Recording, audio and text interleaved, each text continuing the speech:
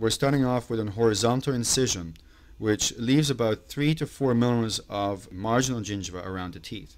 Our incision, of course, is depending on the width which we need to harvest soft tissue. This one was done, an horizontal incision, from the mesial of the canine to the mesial of the first molar, so a good about 2 centimeters for 2 central incisors.